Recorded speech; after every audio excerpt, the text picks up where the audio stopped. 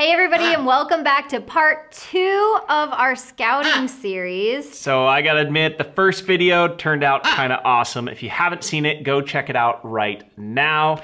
It's gonna catch you up to speed with where we're currently kind of stuck. Trying to cross a river. So yeah, we're gonna take you guys on the rest of our adventure. Join us right now for the rest of our scouting series. I sent the others that way. Holy crap. We almost fell down into this. Are you actually feeling confident about this? I think we got about a 30% chance of it working. What? Why aren't we turning around then? You guys, that's like... Not high. 10? Not high at all. Not high. What's that noise? You're trying to get it to four-wheel low. It doesn't want to? Well, just chill. I'm freaked out, man. This is stressing me out. I don't want to get stuck in the river.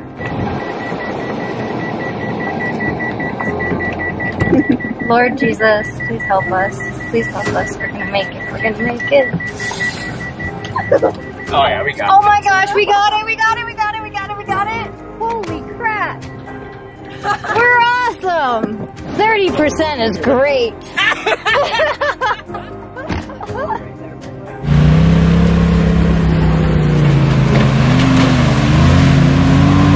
That's how you do it.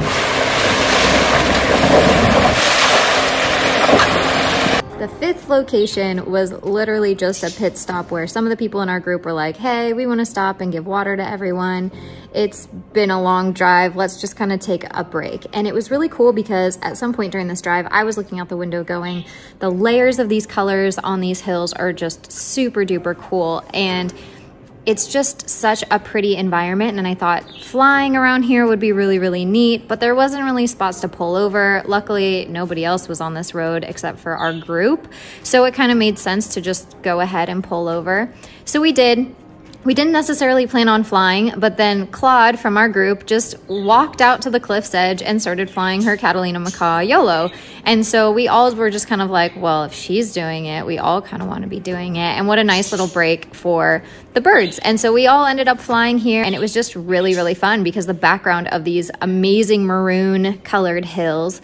And it's definitely not a spot that I would say we need to go back to our pit stop location, but it was nice to enjoy along the way. Good job. Good job. Fox is like, last one in the air wins. Good job. Good baby. Here comes Alex. Why does she do this? What did Fox call her? She's turning. Oh. How long ago did we start the drive? 9:30? AM? Yeah. Yeah. On this one road. Oh, we've been on one road? Like 7 hours. For like 7 hours. This is crap. This is crap. Who loves scouting? 7 hours. We made it out. That's all it took. 7 hours. Weird. I don't know if I'm more proud of you or my car today. Our 6th location is actually a location you might recognize from previous videos. We graduated a little Cape parrot called Noah here. And so this is kind of one of our go-tos in this area. We really like this level 1 location for brand new flyers. So as you can see, I'm taking Ava, the 9-year-old blue-throated macaw, out. She is a beginner flyer because she spent a lot of her life clipped. She's never been a free-flighted bird. So we're just working on really simple A to B's. And this was a nice location because we all knew that we could pull over, get the birds out, and fly. It's really easy to get to. We can get our bird trailer here, no problem. There's plenty of space to turn around. And we were able to even get Olivia, our little green cheek conure, out. We're able to fly our sun conures. Everybody was able to fly here. Even advanced flyers can have a lot of fun here, especially if we get a little bit more wind. But it was nice just to get the birds out who don't necessarily get to get out at the trickier locations and give them some time. Location number 7 was pretty much the same sort of thing. We've previously scouted this location. We absolutely love this Goblin Valley location. It is just so cool. And we did it a little bit differently this year. All the previous years we've been down in the valley and flying, and the birds can kind of play hide and seek, and it's super duper cool to be on the goblins. But this time I just really had this goal of flying above the valley. I just wanted the valley of goblins to be in the background sort of everything. And so you can see we went into the middle of the valley and then we climbed up this big hill and we were able to fly off of the top of this hill. And it's super cool because no matter what wind direction you're getting, you can just turn and make it work for you. So it ended up just being awesome. It was exactly what I wanted and imagined out of this spot this time, and was a great way to just sort of change up a location that we've been to frequently. So we randomly saw this location and liked it because of this white rock background. But what do you think about it? Well, I kind of want to go check it out without being a creeper. Yeah, let's go look on the other side. Cool campsites. If it was windy, it'd be nice. If it was windy, yeah. You can kind of come out over here. I don't know if it looks like anything amazing though. It's not blowing my mind. I think it'd be fun, like in general, but not with. Probably not right now. You want to keep looking? Probably. The winds aren't really favorable. Yeah, we would have to be flying this way, not into this canyon. Yeah. And it's not. Feels like a low payoff. Yeah. Okay, let's keep looking then. Not impressed. We're gonna keep going. We've seen better holes before. We've seen better. Okay, so we were driving and I saw this little dune area and I thought, what the heck? Let's just fly it real quick. Looks cool. So, and we haven't got Tusa yet out today, so I'm gonna fly him here. And there's no footprints in it.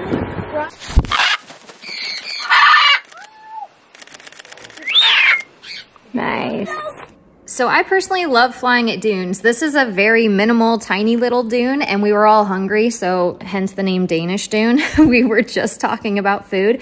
This location was super cool for Tusa, who really enjoys A to Bs. He likes flying in crosswinds. It's just really cool. It wasn't anything crazy spectacular, not a sort of location that I would say, hey, we need to go back to, but a nice location, again, to be able to get the advanced birds out more and also beginner birds out at all, just because we hadn't got them out as much since locations were pretty advanced. So just kind of a cool little varied up location. I'm a huge fan of dunes. I know a lot of my free flight students are definitely not. They might have a little PTSD from me taking them up and down dunes, but this one was tiny, so I don't even know if it would count as a dune so much as sand.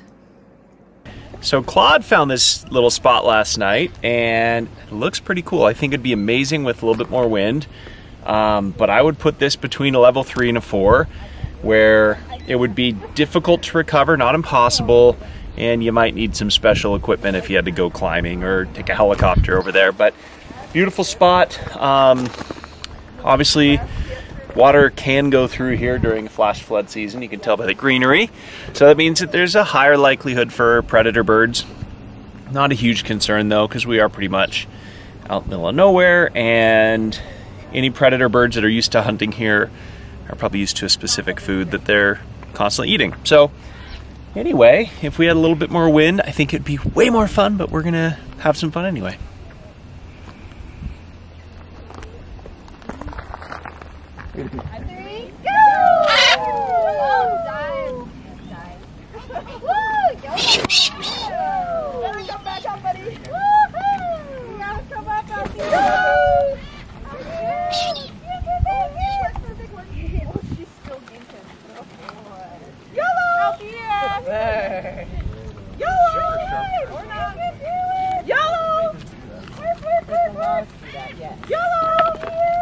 That's what you haven't seen much of. You've only seen yellow. Like, how did I do this last time? I'm back.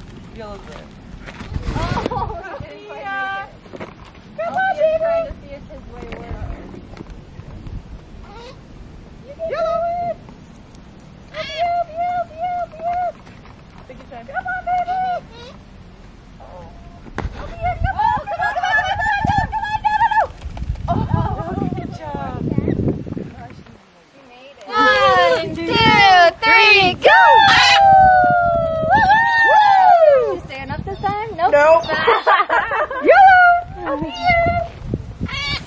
sure learned. Good job! Good job!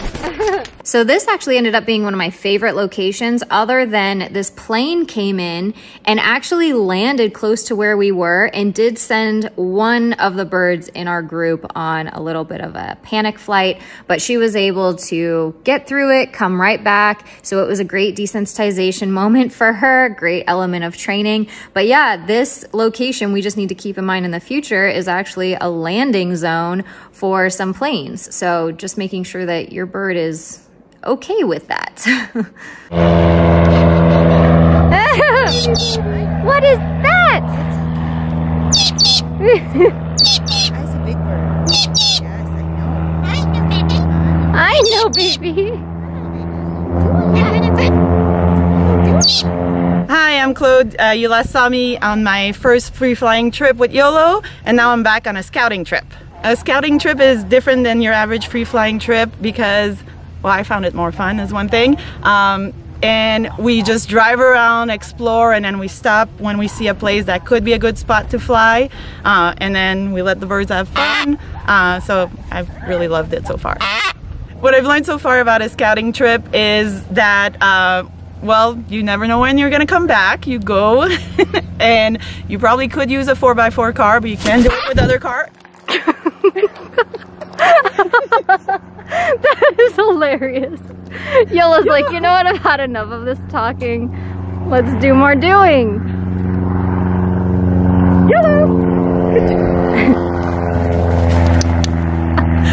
The location we're at right now is a location I found, so I scouted. I was just exploring. We were done for the day yesterday, but it's so beautiful around that I just did what I think Jamie and Dave do, which is go down roads that seem like it might be interesting, and then sometimes you find nothing, and sometimes you find like these amazing places, which has been awesome to come back to this morning. The next location we went to was actually found by Sheila, which was super cool, and she went down a road that had been on my list, so I loved that we were on the same page there and attracted to the same roads, so we went down. One of the cool things about doing a scouting trip is that some of our flight students have had the opportunity to find some of their own locations. So the last one we just went to, Claude had found, and today this location is a spot Sheila found, so if it sucks. Yeah. But what made you find this place, and what made you realize, like, hey, this would be cool? Well, I was looking for just, you know, somewhere where there was something for the birds to fly off of. I like this spot for my birds because they're not quite at the level of the last location, but this I have no worries about sending them. So yeah, I think it's cool because we have a lot of spots where we can have vantage points. So behind Jamie up here, there's a spot where we could be standing, so if a bird goes to the other side of that, we have a good vantage spot so we can see if a bird goes down over there. I love it. And I love that Sheila's thinking, we should fly off of here, and you immediately were like, we should fly off of there. So it just kind of shows the variety in the location. yeah. Cool, let's do it. Yeah. We need to find, Althea, you and I need to find a spot. Ready? 1, 2, 3. I love grays that you're flying. Woo. Love you. The cool thing about this location that Sheila found is you could fly down below and just send the birds, which is what we did with Cressy and the conures and some of the macaws.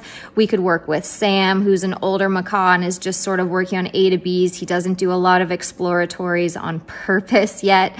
And so it's a great spot down below to sort of be able to work with those beginner birds. You can see us working with Ava here in the road, and it's relatively flat, but then behind Dave, it's actually a really cool location and you can climb up. So I loved the variety in this spot. You could pick and choose, and all birds were sort of capable in using a certain area of this location. And that rock behind Dave, you can see people climbing up from our group. You can see Dave helping Capri here. We were hiking with our backpacks that we carry our birds in. It was super cool way to get Cressy and Bondi, our gray and cockatoo, up there. And we were able to fly them off the top of the rock, which was super fun. So you can see we have a great vantage point. They're able to dive down and play. Again, because we're at the top, we can turn any direction that we need to accommodate the wind direction, which is just such a cool position to be in. We also found this spot that was further back and higher. And we actually flew the macaws here, and it was super fun because all the macaws like to fly around the huge rocks. So they would actually go here and just do a big loop. And it was just super cool because all of them got to fly together, and they would go out of sight for a little bit and then come back from the other side where you can see that we turned around to catch them. And it was just a lot of variety in this location. Again, depending on what the wind was doing, you could just move a few feet and throw them off a different direction or send them off a different direction, and it just became a cool spot. Just tons of variety, tons of options, and those are the locations we really love. And that was only 3 days of our scouting trip. Out of a week. Still think you want to be one of our flight students? Yeah, I hope you have a 4-wheel drive vehicle and a tow strap and extra tires and a radio. Check out video number 3. Coming up soon.